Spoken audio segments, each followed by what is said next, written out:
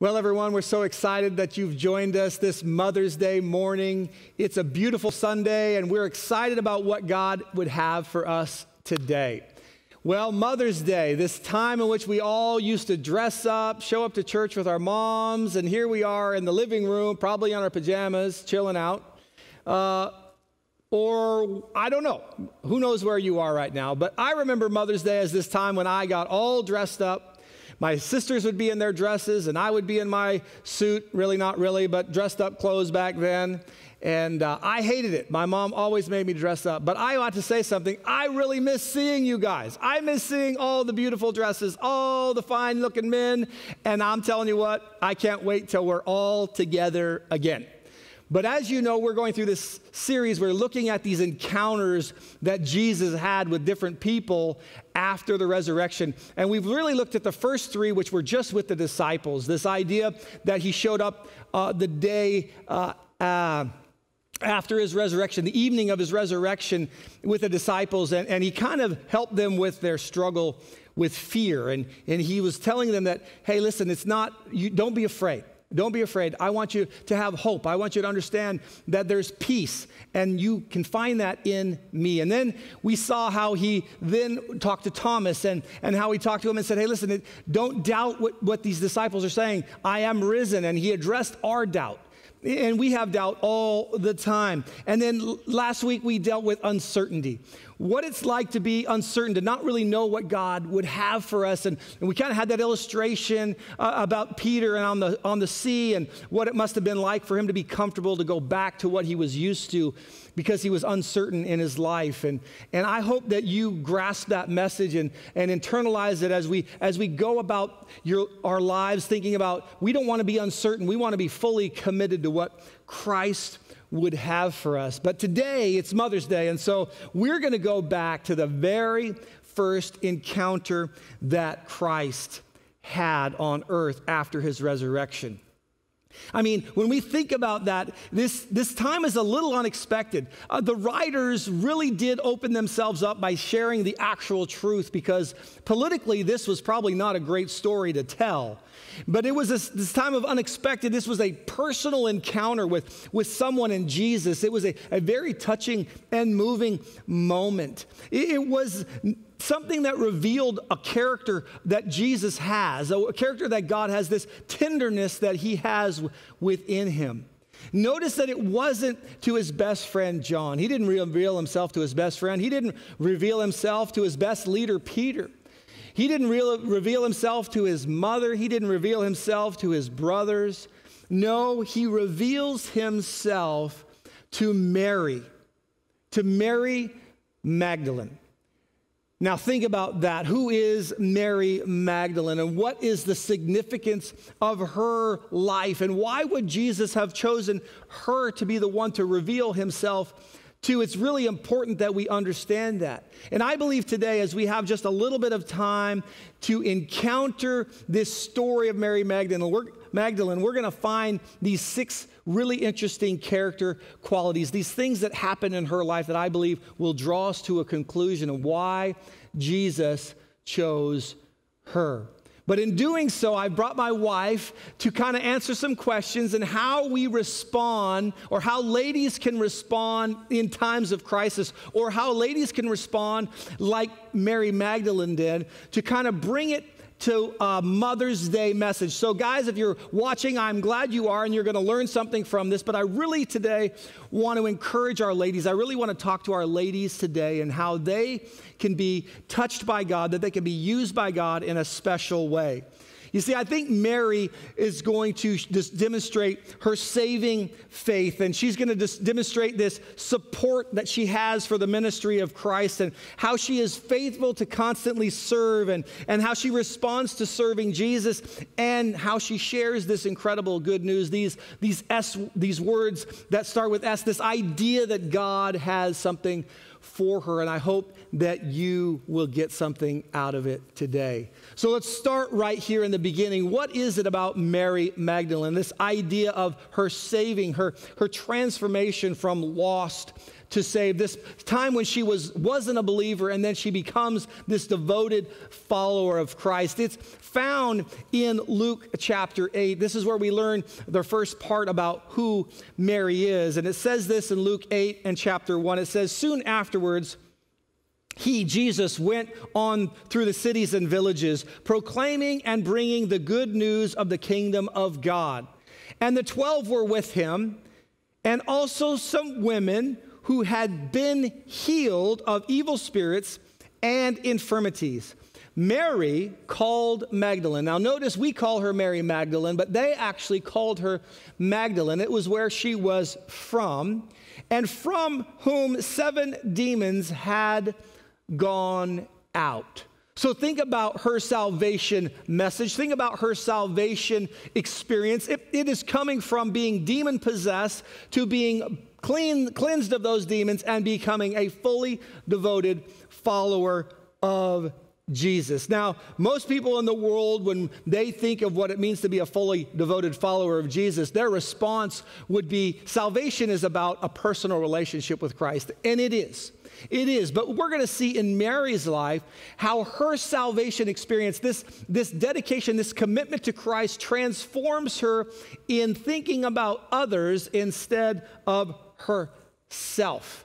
And so as we do so, I just want to get a woman's perspective on what it means to understand that your salvation, it impacts so many different people more than yourself. So honey, as an encouragement to ladies, I was going to ask you this question. Why is it that we, or as ladies, can realize that their decision to follow Christ impacts so many more people than just their own personal life? You're right. It does. And I think probably one of the things I think about most about being a Christ follower is being a Christ follower gives you direction. And by that, I'm going to read from Malachi because I go back to being a young mom, and we said, how are we going to raise our children, and what is our objective? And in Malachi 2:15, it says, didn't the Lord make you one with your wife? In body and spirit, you are his. And what does he want? Godly children from your union. So as a Christian mom, all of a sudden, I have a clear mission. I have a clear direction of what God wants. Yep. And we said, we are going to parent with the end in mind. And that is, wow, godly children. What's it going to take to achieve that? And so knowing that that was our final goal, we made daily decisions based on this. Is this going to help us have godly children? When they walk out of our door, will they know Jesus as their Lord and Savior? Will they, all the things that we have taught them, will they be their convictions versus just, well, yeah, mom and dad did it, but I'm going to go do my own thing. So I think it's very important for us as Christian moms to realize we have a very clear purpose and direction. And every day we can make decisions with our children to reach that end goal. Well, I totally agree. And I think that mothers don't understand the magnitude of their role in their salvation, how it impacts generation after generation and a generation. And I think Mary did. I think Mary found herself realizing that her commitment to Christ was going to impact all the people around her. And I think that's why she was so dedicated to follow Jesus. But it doesn't just end with this salvation experience. She also became this incredible supporter of the ministry. I mean, oftentimes women get so involved in the family that they forget that their real calling is to serve Jesus. And so I think that as we look at Mary's life, not only did she have this salvation experience where she understood it was about others, but it was also about serving Jesus. She was incredible at supporting the work of the ministry. Notice what it says in 8:2. Let's read it again. Mary called Magdalene, from whom 7 demons had gone out, and Joanna, his wife of Shuaz, Herod's household manager, and Susanna, and many others. Now notice what these ladies did, who provided for them out of their means. In other words, in this journey that Jesus found himself on, these ladies were his support staff. They were disciples, they were followers, they were lovers of him, and they did the small things. They were supporting him financially. They were supporting him as he went throughout the communities, sharing the gospel and telling people that the kingdom of heaven was at hand. This is an incredible story.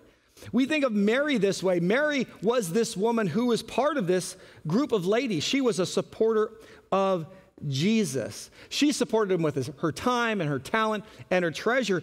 And listen, it's obvious, honey, that Mary was blessed by Jesus because of this commitment that she had. And so how can ladies look at their lives today and really see how they can make an impact for Jesus in the ministry?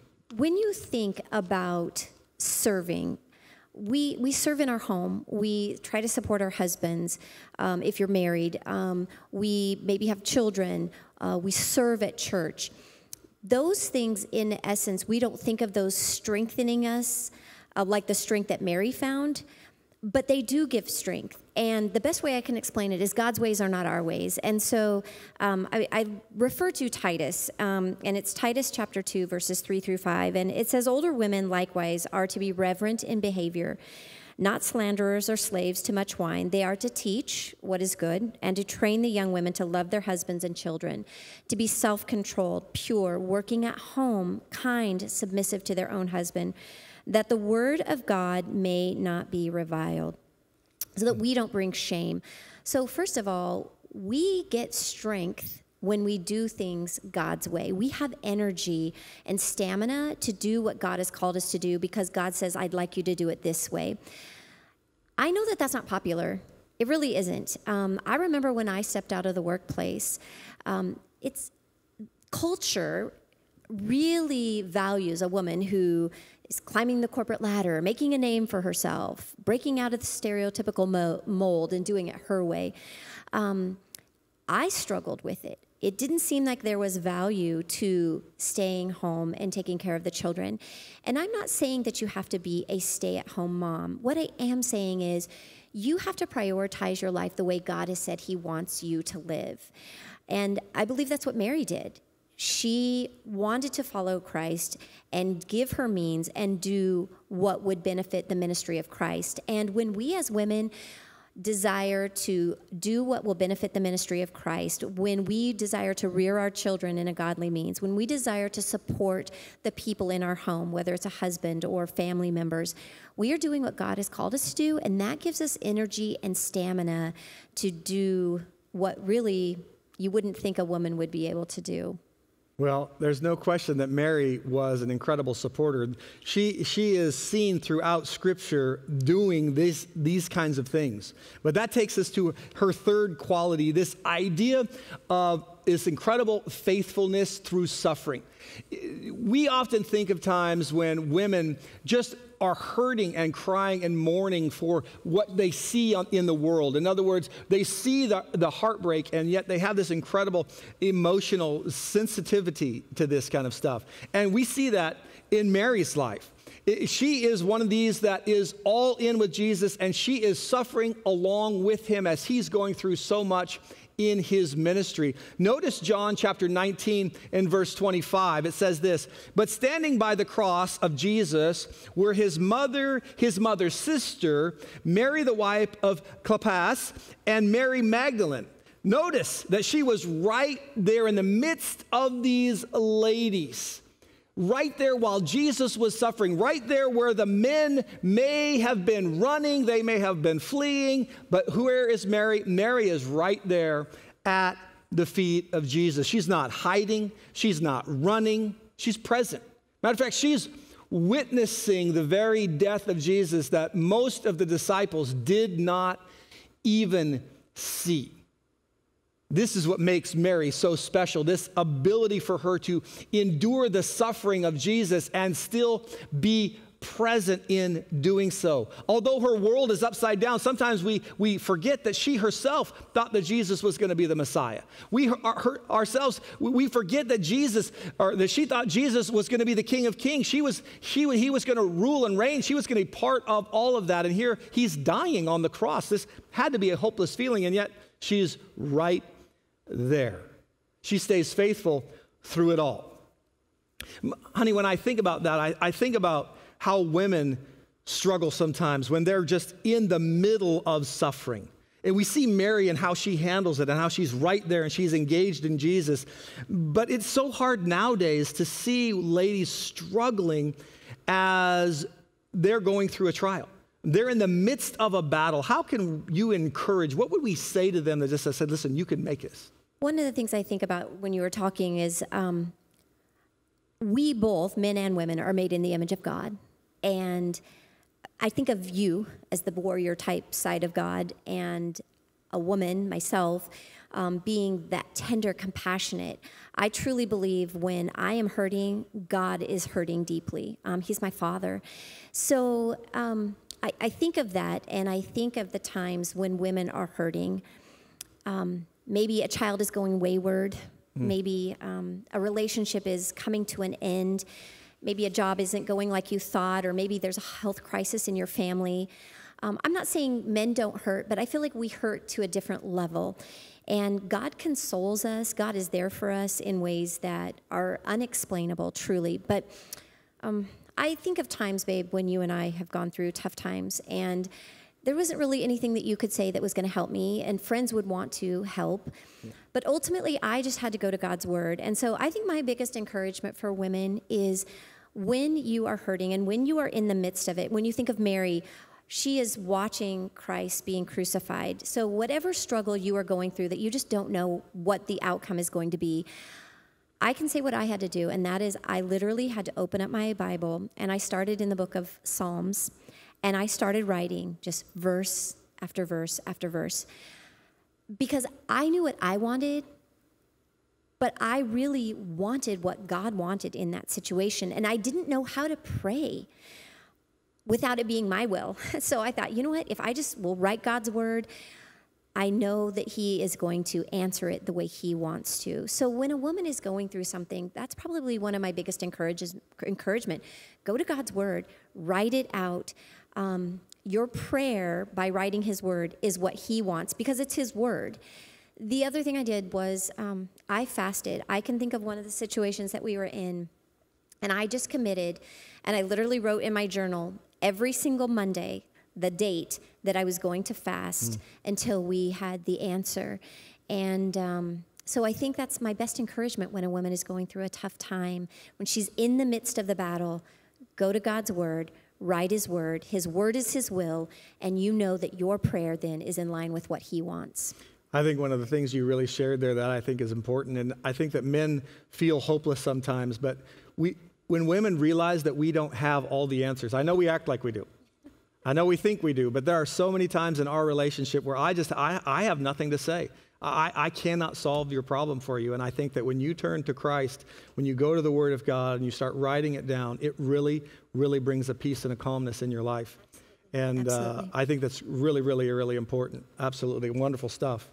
Well, when we think about Mary, and we're right there, and she's in the midst of this suffering concept, and she doesn't know what to do, but yet she's present. She's right there in the middle of it. What's incredible is the next thing that she does, this quality of relentless service.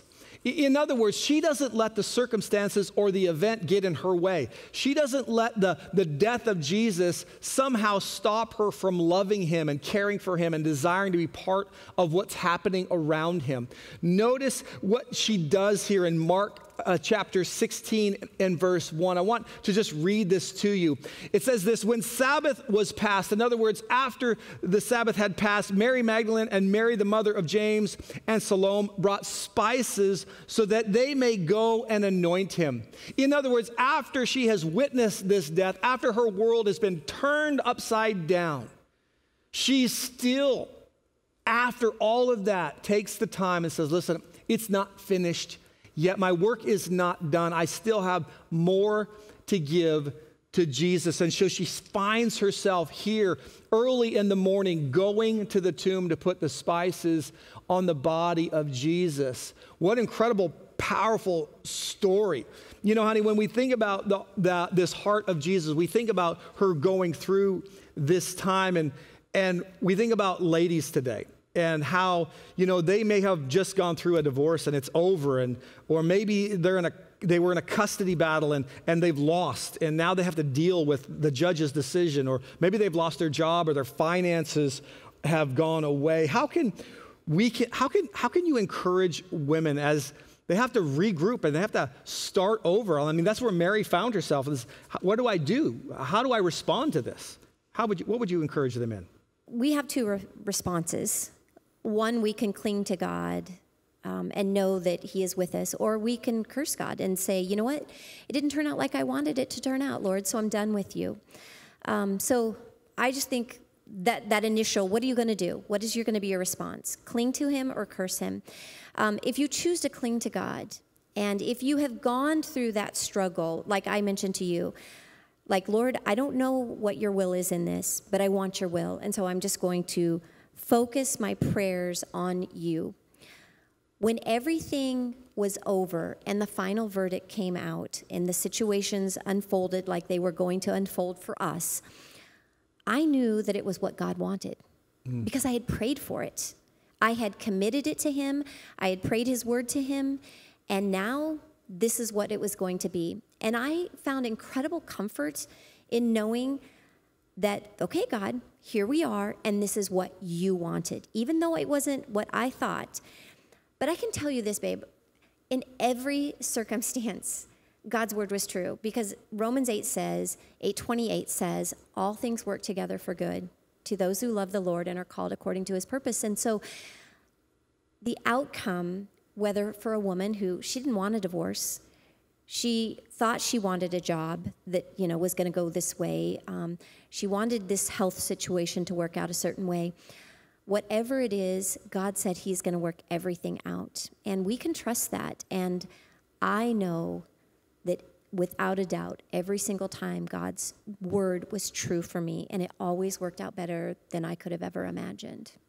I think that's one of the most difficult things, is just that total faith that what is going to happen is the will of God. Yeah. And no doubt in this story, I mean, Jesus knew the will. He knew the will of the Father, and he was part of it. And for Mary to just be right there, willing to serve, even though she didn't understand what was happening, is incredible. Yeah, he had died.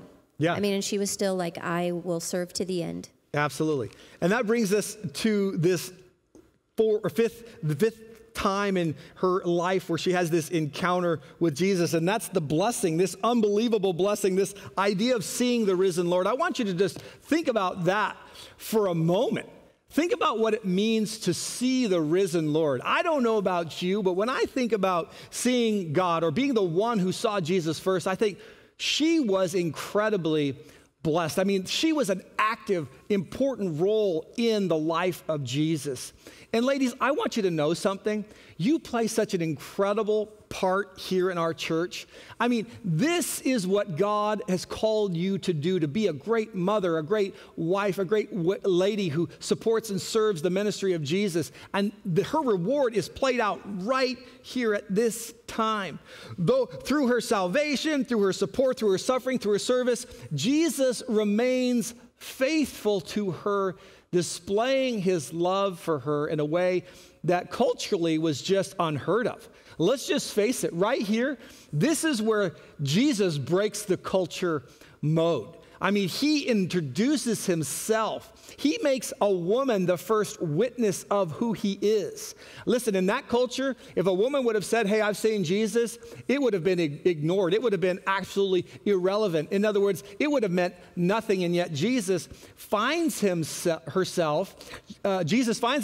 revealing himself to her as this time to really set a different tone in culture where women are seen differently from now on, truly in the culture of the believer. And I'm excited about that. So if you have your Bible, let's turn to John chapter 20. Let's read this story and this incredible emotion that Mary has here. It's found in verse 11, John chapter 20 and verse 11. It says this, but Mary stood weeping outside the tomb.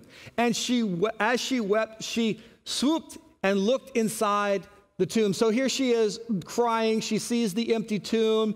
The disciples have already left because Peter and John have looked inside and then gone away. She sticks around. She looks inside and she sees two angels in white sitting there with where the body of Jesus had been laying, and one at the head and one at the feet. And they said to her, woman, why are you weeping? And she says to them, they have taken away my Lord, and I do not know where they have laid him. She does not even recognize that they are angels. She doesn't even see that at this time. She's right there, and she's weeping, and she's sorrowful. And having said this, she turns around, again, without noticing that they're angels, and she says, and she saw Jesus standing, but she did not know it was him. In other words, she was so overwhelmed with sorrow, she didn't even recognize the angel. She doesn't recognize Jesus. And Jesus said to her, woman, why are you weeping? Whom are you seeking? Supposing him to be the gardener, she said to him, sir, if you have carried him away, tell me where you have laid him, and I will take him away. Wow.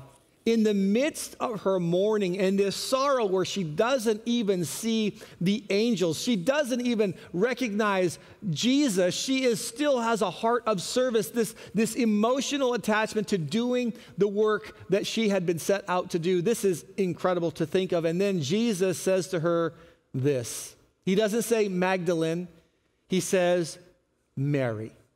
And she turned and said to him in Aramaic, Rabboni, which means teacher, and she falls to his feet.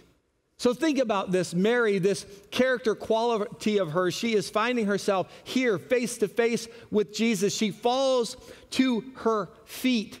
And then I just immediately think at that moment, what would it be like? And we talked about this in the weeks before.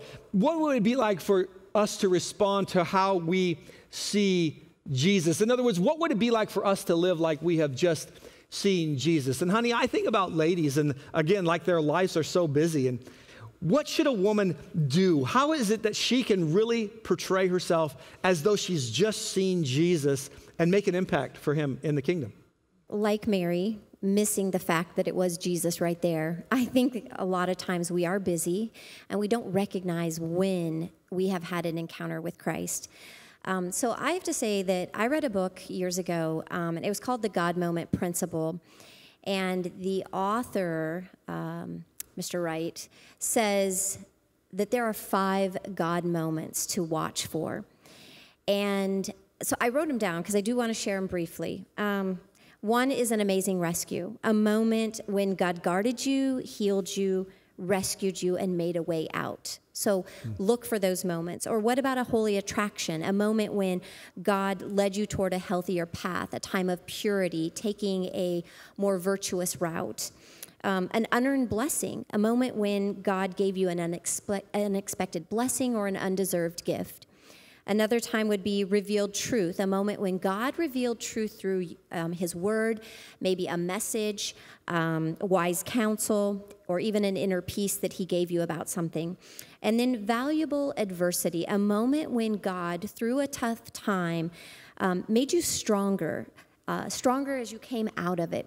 So you take those times and you start asking God, when did I have that? And I definitely could think of moments when that was true in my life, where he brought me through an amazing rescue or valuable adversity. And I started journaling those. What that did for me, honey, was made me realize I encounter Jesus a lot. And as I encounter him, one, I can recognize it more quickly. I can be more grateful and see how I can use that story, that time, to encourage another woman. Listen, this is how God was faithful in my life through this circumstance. Let me share it with you and encourage you in that way. So I've realized that we have a lot more God encounters, Jesus encounters, than we actually realize. But I've slowly begun to train myself to look for those, to write them down, be grateful for them, and then share them with somebody. That's good. That's good advice. I believe that we do.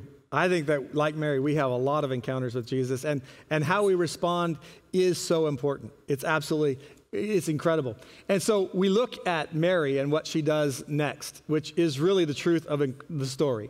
And she responds in this incredible obedience. I mean, she hits her knees and she is at the feet of Jesus, and then Jesus begins to speak with her. And I think that we oftentimes, we kind of miss the moment when we have these Jesus encounters, We don't take time to really worship God and thank him for what he's done. We kind of just skip him and go to the next thing. And here Mary, she takes full advantage of the situation. Notice what she does in verse 17. It says this, and Jesus said to her, do not cling to me, for I have not yet ascended to my Father, but go to my brothers and say to them, I am ascending to my Father and your Father, and my God and your God. And Mary Magdalene went and announced to disciples, I have seen the Lord, and that he had said these things to her.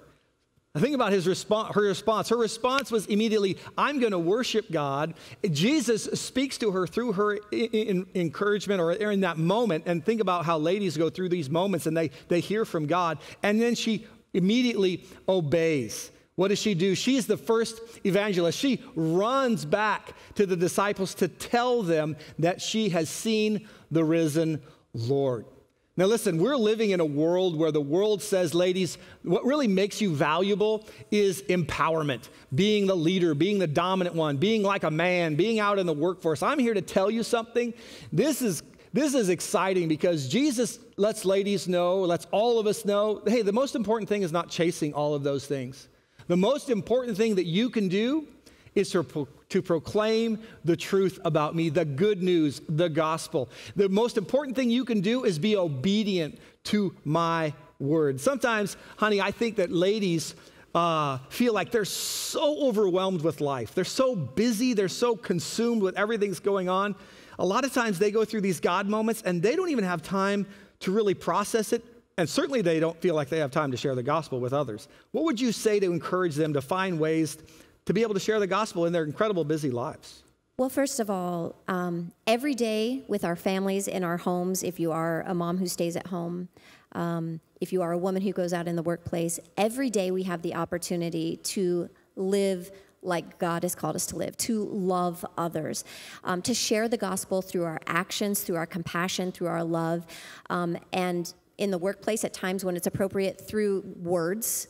Sometimes it is just actions, but certainly in our homes. And I think we don't maybe put enough importance on the fact that even in our own homes with the people who are around us every day, coworkers, neighbors, that we can share the gospel through how we live and how we talk to others.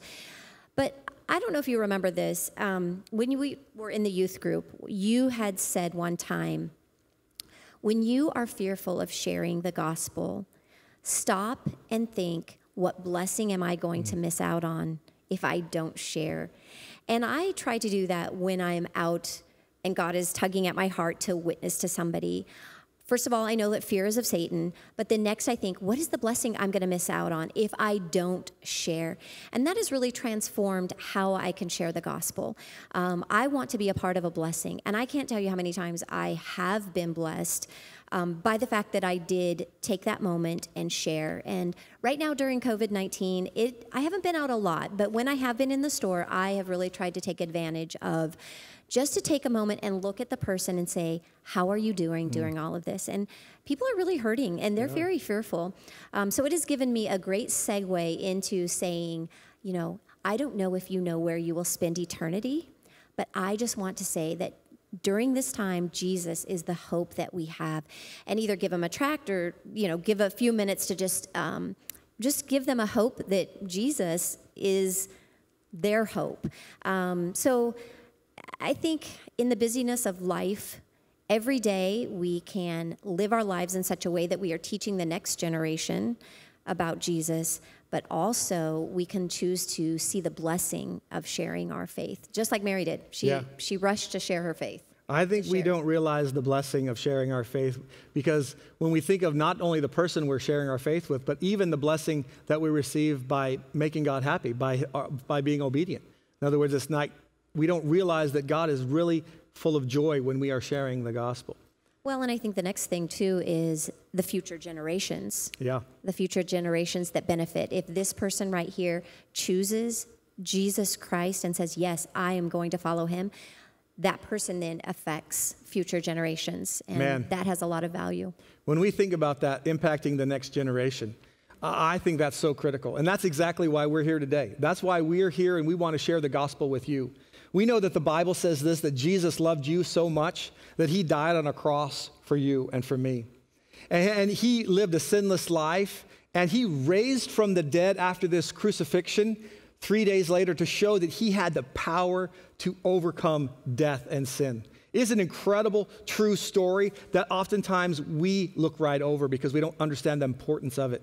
So if you're listening or you're watching us today and you've never received Jesus Christ as your personal Savior, we want to encourage you to do so.